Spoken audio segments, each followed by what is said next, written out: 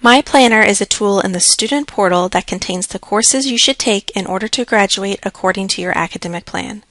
You should plan out your courses semester by semester and register according to the plan you make so you can be sure to graduate with exactly the right courses and in as little time as possible. To use My Planner, first log into the student portal at my.ccc.edu. Navigate to My Planner by clicking My Academic Plan, Academic Planning, and then My Planner.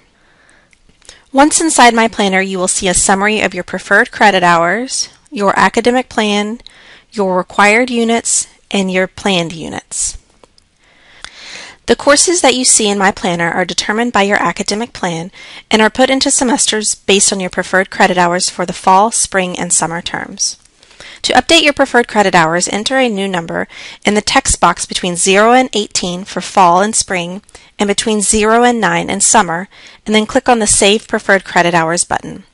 If you need to change your academic plan, please meet with your college advisor.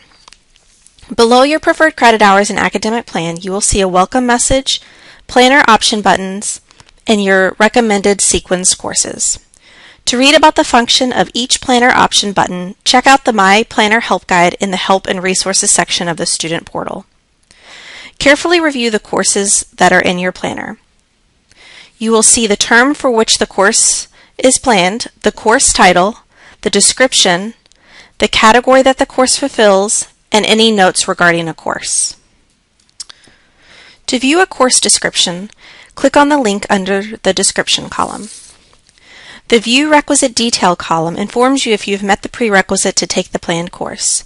You can meet a prerequisite with your successfully completed coursework, your planned courses, or placement test scores. A green check mark means that you meet the prerequisite, and a red X means that you do not meet the prerequisite. Click on the red X to learn more about that prerequisite. If you would like to move a planned course into a different term, check the box next to the course, select the new term in the drop-down, and click Move. Each course in the planner fulfills a category that is required for your degree or certificate. If you see a row that does not have a course in the course column, you will need to choose one. To choose a course, click on the Course List link. The courses that can fulfill the requirement will be grouped into subjects. Click on the arrow next to the subject to expand the list of courses. To select a course to add to your planner, click the Add to Planner button. To remove the selected course from your planner, follow the same steps and click Remove from Planner.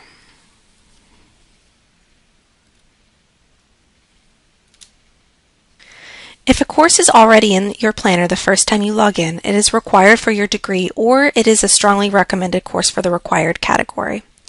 A required course, such as English 101, will not have a course list in the Course List column. A strongly recommended course, such as Math 121 in this example, will have a course list.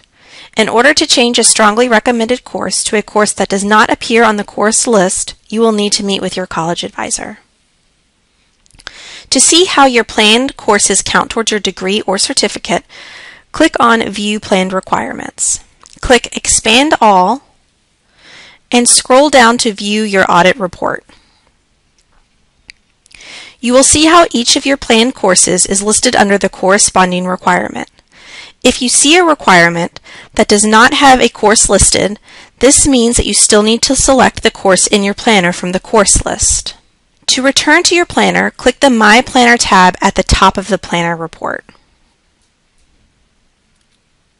If the Human Diversity and/or the Life Physical Science lab requirements are required for your degree, they will appear in the Unassigned Course section until you complete the requirement.